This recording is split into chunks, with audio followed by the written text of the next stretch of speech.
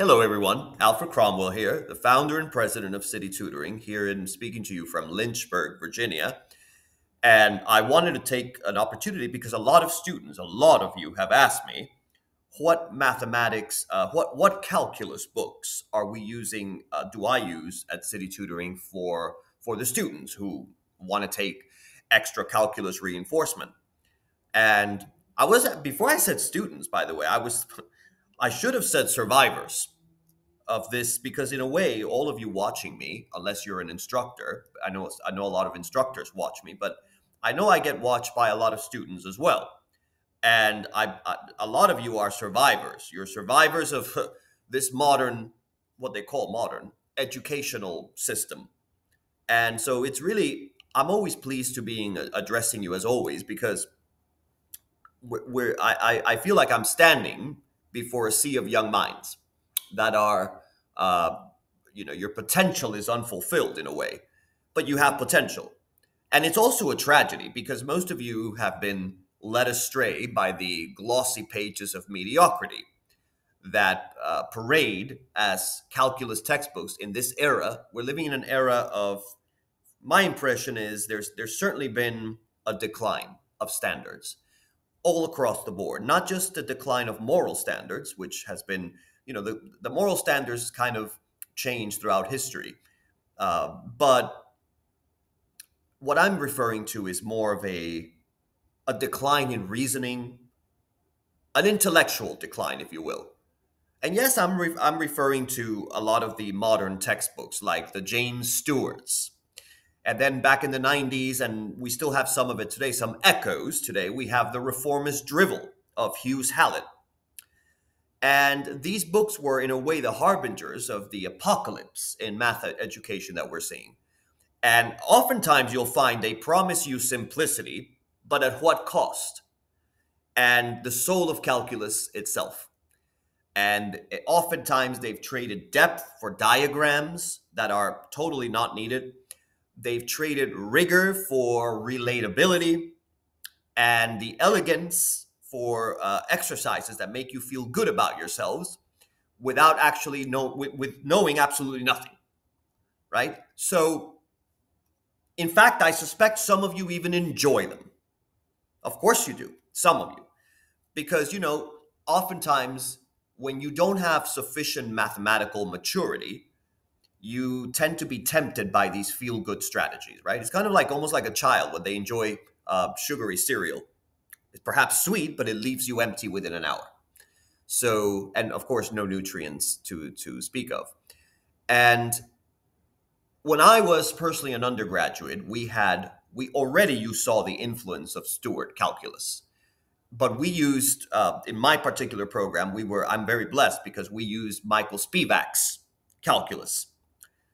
It's a text that really will separate the true mathematicians from the dabblers.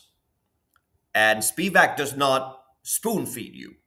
And he serves you a banquet of proofs and demands that you bring your appetite for rigor. He doesn't coddle you with colorful graphics of roller coasters to explain derivatives. And he assumes that if you do not already know what a roller coaster is, you should not be studying calculus in the first place, right? But here we are. We are in an era where even the word proof has been sort of relegated to the appendix, as though it were almost like an embarrassing secret. And these modern books that claim to make calculus accessible, but what they truly do is debase the material. They reduce the great edifice of mathematical thought, and it gives me the impression of almost like a prefabricated IKEA bookshelf, right? And I don't say that lightly. I don't like IKEA at all. So it's easy to assemble, perhaps, but woe unto anyone who leans on it, right? And we're already seeing things that are in many of the textbooks also.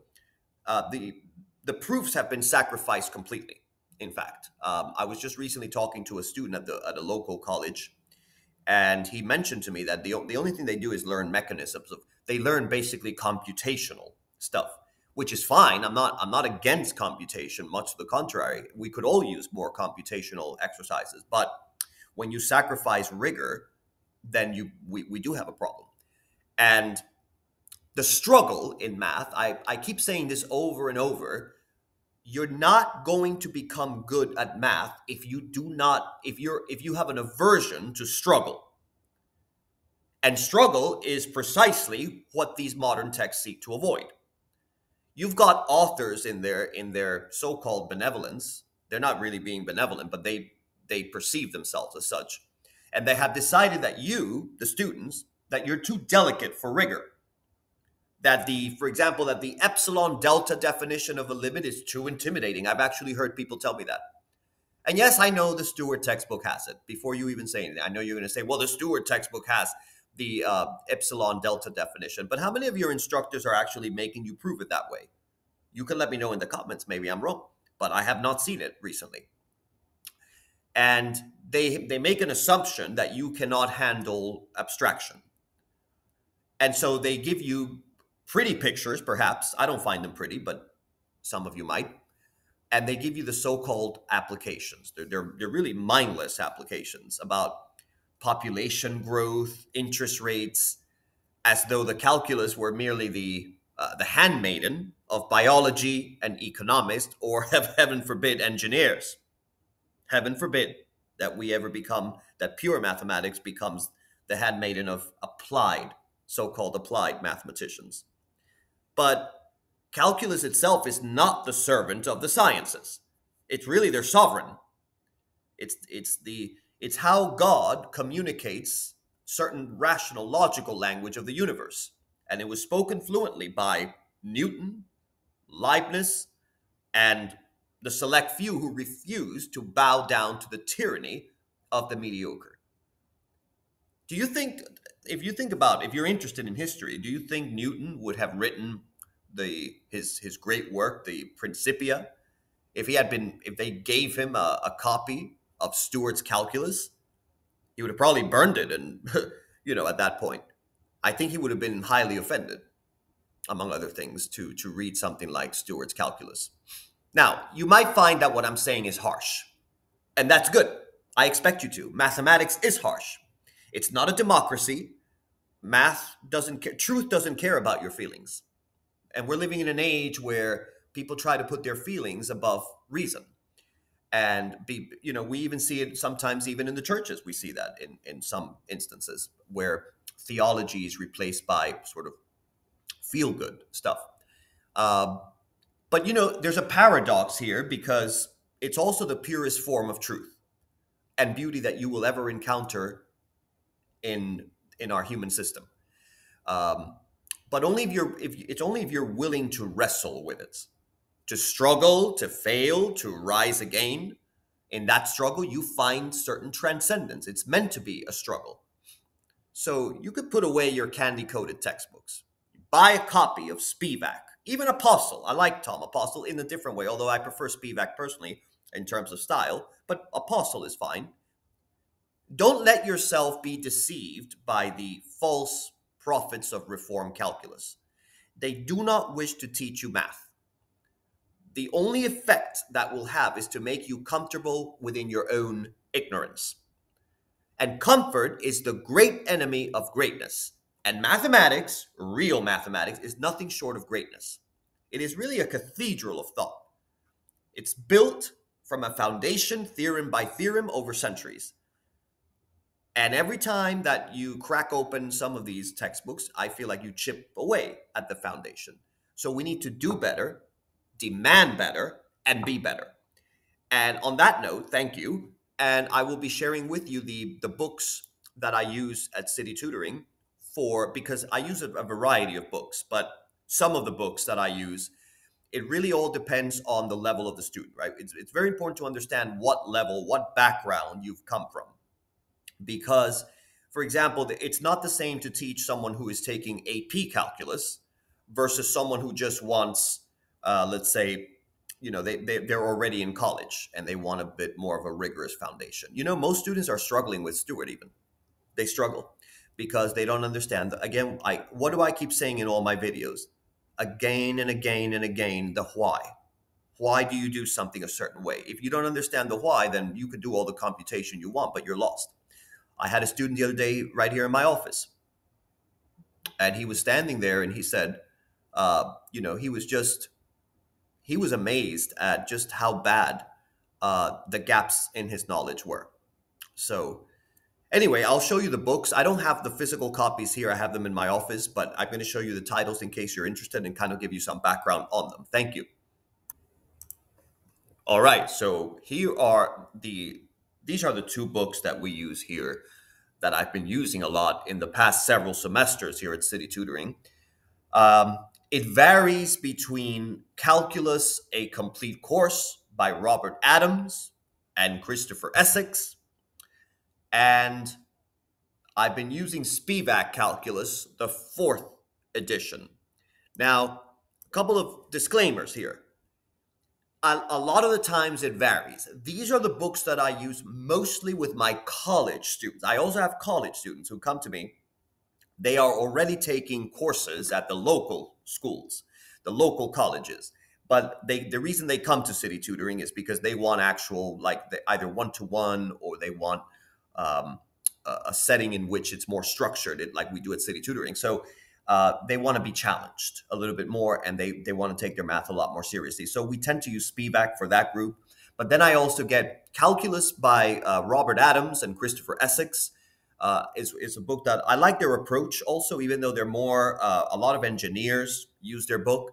But I like a lot of their approach to the material as well, especially if you're looking for more of a computational um, sort of problem set, because they also do proofs though. So I don't have a problem with that. I like that they do proofs and they give you the computational exercises. Some of the problems are actually very, very good quality.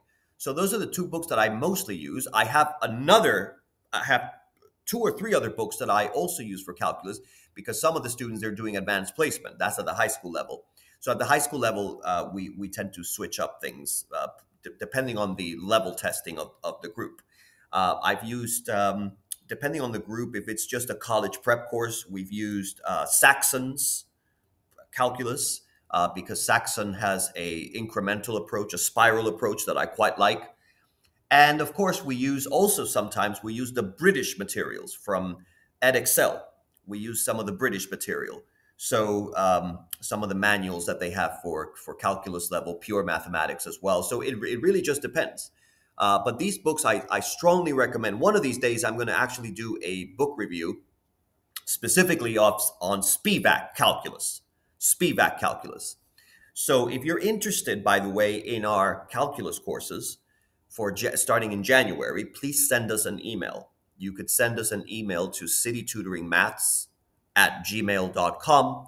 And either myself, if I see the email, even though I try to avoid emails as much as I can, but either myself or my assistant will definitely see your email, and we will see what we can do for you. You do have to take a level test, though. You do have to take a level test. And depending on that level test, if you don't do very well on the level test, then you're not qualified to be in the calculus courses. Our enrollment is growing, so we want to make sure that we give you the best that we can, and that is also appropriate. What we are giving you is appropriate to your level. So we offer online courses as well, right? Most of the courses are actually online. I like the online setting. I think it's a very good thing. For my high schoolers, though, I do a mix of both, depending on what they do. However, for testing, that's a little bit more complicated, because I do not allow calculators on tests of any kind, and you have to prove your work. So that takes some work, because we have to do either lockdown browser, you have to download, there are several ways. None of them are 100% what I would like in an online setting, but at least it'll make it more difficult for students who are inclined to do what they're not supposed to do. Although most of my students, I mean, the college students who come to me, they come because they want to. So they're not going to be doing anything inappropriate in that sense. But my high school students, sometimes they take a little bit more of you need more structure with them. They need to be guided more, in other words. So anyway, I hope that this video was helpful. If you're interested in calculus, I definitely strongly urge you to check out these books and see how far you can go. All right. Thank you for watching.